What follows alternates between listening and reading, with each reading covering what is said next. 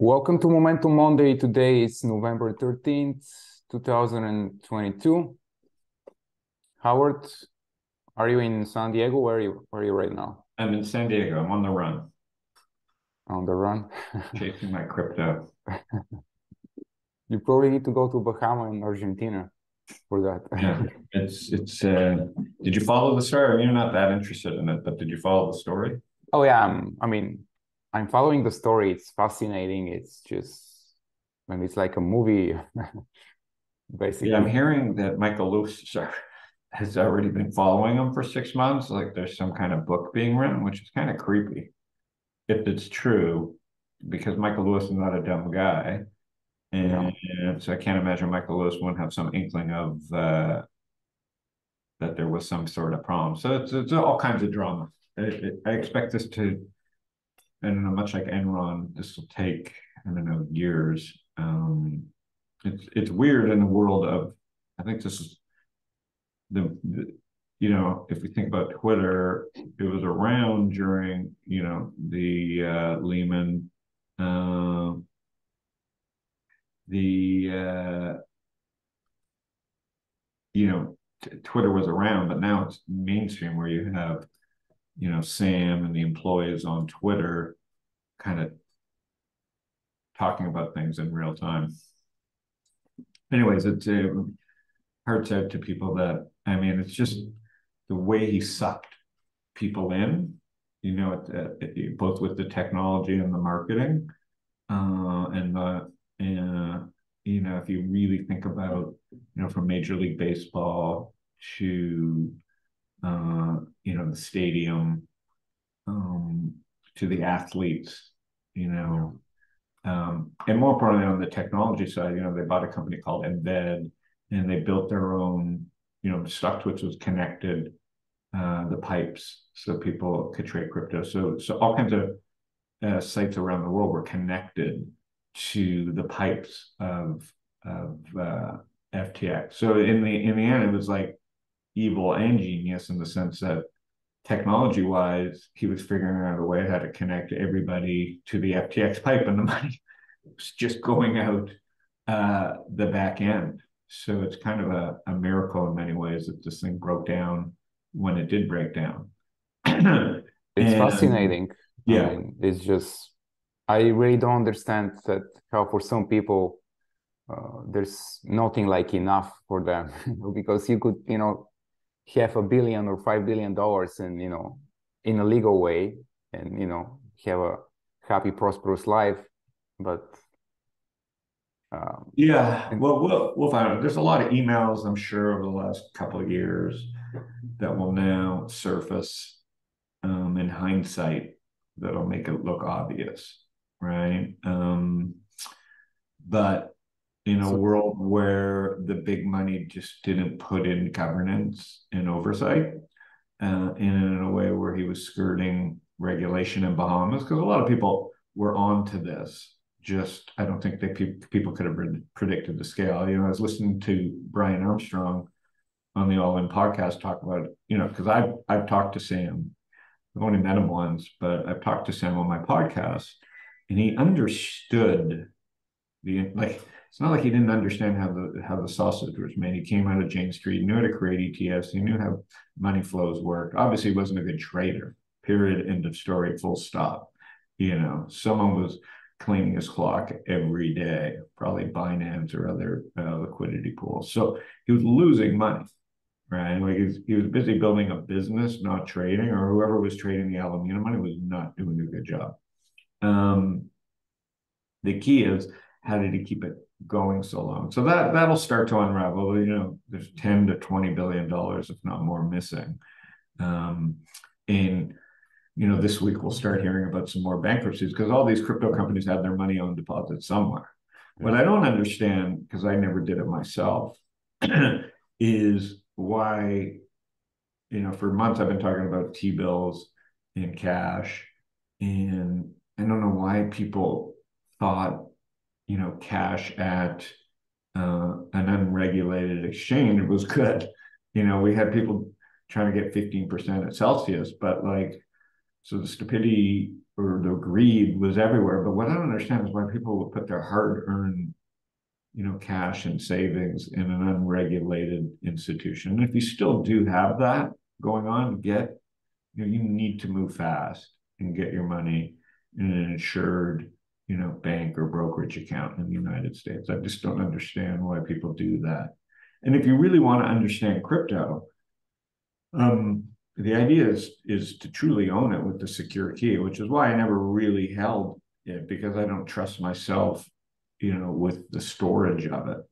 I made my mistakes. As I told you, I've talked about some people were swindled. I have my money in some funds, and in particular Multicoin, they were, they weren't part of it, but they fell for, kind of the same,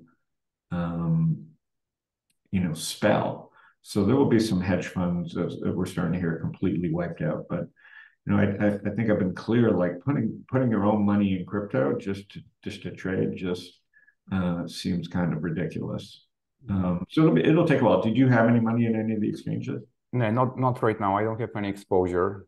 And so you think that everyone should keep their money, like use a cold storage, but wouldn't that make there's again, I don't, because I've just trusted.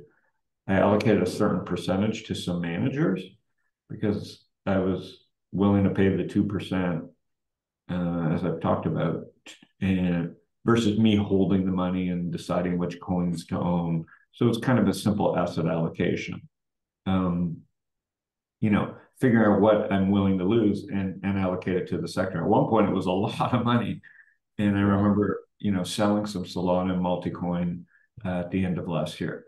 But we're all hit. Like anybody who had exposure to crypto over the last few months, if you haven't been hit, get your cash out. And if you have been hit, get some cash out. And if you're using exchanges that aren't regulated, that's just, been clear from the beginning. You're not protected. So are you saying the worst is still to come just because of the psychological aspect of just people fearing for their money and just basically running out? Yeah, they're like Binance I think there's like a run on Binance this morning. Again, there's all kinds of rumors, right? But yeah, you're just swapping trust from one regulated to another regular. Coinbase is somewhat working with the SEC and regulators. They seem to be winning at the moment if you look at the inflows. Well, define winning, right? Robinhood should win too, the remaining standard. But Sam owned $400 million worth of the stock, so it quickly 10%, yeah. So that's kind of a proxy to keep an eye on this week, because I was getting more bullish, as I talked about a few weeks ago here on Robinhood as being the only game, left in town as interest rates rise and it's hard to compete. It's hard to launch a new Robinhood product. So therefore Robinhood wins on one end. And like I said, Schwab, Goldman and Morgan and JP Morgan have such huge valuations. They don't really worry about where's Schwab at 150 billion versus 10 billion for Robinhood. Schwab's got bigger fish to fry, right? So this is a big step back for Robinhood. You can see the volume spike. Now this could be hedge funds plowing in short, knowing that this 400 million piece from Alameda, which is FTX, is not accounted for. Like, who's going to own that stock? But quickly the stock bounced on Friday, so it should be an interesting week. But really scary. Like when something like this happens, it's really scary. But you can see, like, financials are strong, energy is strong, and money flowed into tech last week, or there was short covering. So tell me what you saw. So it's like, in one hand you had like a crypto nuclear bomb, but in the other hand, the ARK world or the QQQ had a massive relief rally. They're saying it's based on the CPI, so we'll see if it's a bear market rally or the beginning of something new. I have no idea. Yeah, no one does. Neither the market does. The market is always forward-looking and is just trying to to predict the future 3 to 6 months ahead, and sometimes it's right, often it's not. So currently we are in the midst, I think, of another bear market rally. It started, the big move basically started on Thursday when the CPI, Consumer Price Index, inflation came just a little bit below expectation. Like it was 7.7 versus 7.9. I think that's a really tiny drop. And the market is already pricing in only a 50 basis points interest rates increase for the December FOMC meetings, December 14th, and not 75. And this was enough to see a massive short squeeze. Definitely Thursday, Friday, the stocks that were hit the worst this year outperformed by a mile.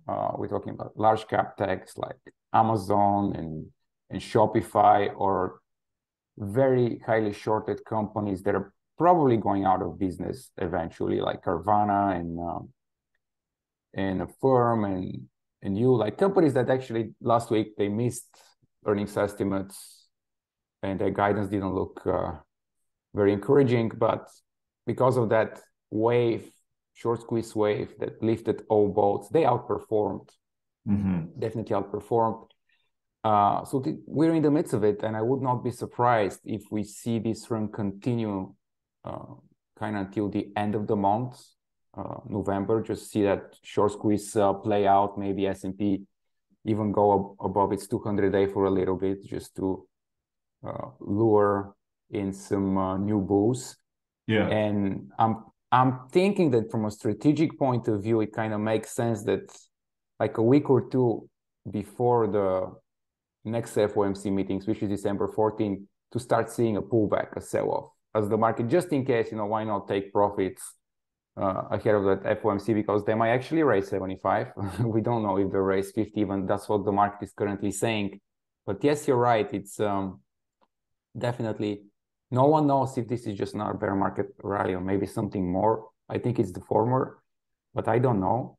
So I'm just playing it short term. I just take positions. Currently, correlations are relatively high, so it kind of still makes sense to just use an ETF or leverage ETF to get exposure. That's what I did on Thursday. I just bought a few of them with the stop loss of the day and just gradually taking partial profits in some of the options plays I took. But this is what's going on, and the strength is not concentrated in one field. It's almost everywhere. And solar kind of pulled back ahead of the elections, as people were thinking that maybe Congress will turn red. It didn't, and it's been on a tear basically after the elections. So there's some interesting. I mean, Friday there was a fake breakout. Yeah. A lot of big moves. The winning stocks kind of pulled back. What did defense do? Oh yeah, on Friday definitely we saw some like stocks that were actually doing well year to date. They kind of got hit, like defense, like L&T, like the consumer staples, like there was a risk on. It was more of a risk on rally. Old people were chasing tech, which was good. But the question is, they're still oversold. Can Amazon rally another 20%? The question is, what would you do if Amazon rallied another easily? 20%? They can go to 120, I think. So it should be an interesting week, but there's going to be a lot of news. It's really just it's one of the worst weeks that I can remember, even though I'm not heavily exposed to the markets, because it's kind of a gut punch. You really see the excesses of the last 10 years showing up in these weird ways, right? Like it was venture, people in my industry, venture capitalists, it's not so bad, the letters from Sequoia. It was kind of flippant. Sequoia put out a letter that, we've lost 200 million in FTX, but we're up 7 billion. So it's more like this is just normal course of business. That's the way Sequoia announced it. But like months ago, they had a deep dive about why they loved FTX on their website. This is Sequoia, kind of the blue chip blue blood of venture capital. So this runs pretty deep, and it'll shake, it'll shake a lot of things, and it'll create a lot of regulation for innocent bystanders, right? That really want to do something on the blockchain, because we need innovation, right? Apple's kind of, if we look at Apple, they're stifling innovation while the products continue to be amazing. The watch, the phone, all their chips, but the clamp that they have through that phone and the watch is pretty amazing. So you've got that on one end, and then you have blockchain technology, which is really interesting to me around tokens, kind of now taking a shot to the belly, and it'll be very hard to get people to adopt and to take steps seriously. So I think this benefits tech, and that's why tech rallied off this crypto thing. This is kind of one of the other things besides the CPI number and the oversold nature of it. So we'll see if it continues. Would the biotech strong, Ivan? Because I know they had kind of they're starting to recover. I mean, already above the 200-day. They close above the 200-day, so definitely some potential here. Yeah. And IBB, the large cap, is doing a little bit better, obviously thanks to Amgen at all-time highs. Biogen is also the market, doing relatively well. I'll tell you what, the Dow's not very far from all-time highs. Oh yeah, 7-8% only. Back above its 200-day. Let's see, 8.6% from its. And that's without Exxon, right? So if exactly. If you had Exxon there or whatever they replaced, the stocks, CRM. So it probably would have been at near all-time highs with Exxon. Yeah. So just that simple change with the Dow would be at all-time highs. So one of the weirdest bear markets, ever, because the industrials are basically at all-time high. Swapping Salesforce. They added tech, right at the wrong time, right as industrials take off. So yeah, you have this really weird market where, and that just goes to show you guys like me who have been riding a tech trend for 10 years. When trends end, they're just devastating, no matter how careful you are. And but the money does not want to come out of the markets, even with rates at 5. So let's take a look at rates. It's rotating, yes. Yeah. So again, and then the dollar, you'd want to see the dollar start craving, which it started to do. It is pretty so that was another down week. Yeah, that was another reason. We've been talking about the dollar being strong. That was a big move down in the dollar for a week, and that might have helped tech stocks as well. So you've got companies getting religion, they're letting go people. You have dollar finally weakening. You have rates. There's a lot of speculation that rates kind of are topping out, at least short term here. And so the rally can continue. Just know your levels. Yeah, absolutely. Think about repositioning your portfolio. Where are you thinking about it this week, Ivan? I mean, I'm still looking on ideas on the long side mainly, just some of back above its 200 here. Yeah, that's what I'm showing you. That one of the worst hit sectors, housing, has been leading since Thursday. So it was housing and ARK, all the stocks that were sectors that were hit the worst are leading. So I continue to be short-term oriented, just looking at short-term opportunities. Yeah. I'm not really thinking 6 or 12 months ahead, just making any longer term investment. I'm like, there is some reason to look more long, to be engaged here a little bit, but you got to reposition your portfolio too. If you do it longer, tech is a bear market rally for sure. Tech is a bear market. You need to do it gradually, even if you're buying something like Hood, maybe just do it monthly or something. No, I was buying it for 6 months. Whacked, and I didn't. I wasn't as bullish as I am. Relatively to where they are in the market. That's scary when you see a 30% drop. Yeah, in a few days. Yeah. So there's landmine. This is a landmine market. It is finding your weakness. And what we're seeing with industrial, no one owns them, right? When's the last time people told you their portfolio was allocated to the Dow? Yeah, they're not sexy companies, but they're doing really well. Look at Caterpillar, almost near. It's almost 52 highs, almost all-time highs. Yeah. So, all right, buddy. Have a great week. All right, Howard. See you next week. See you, everybody.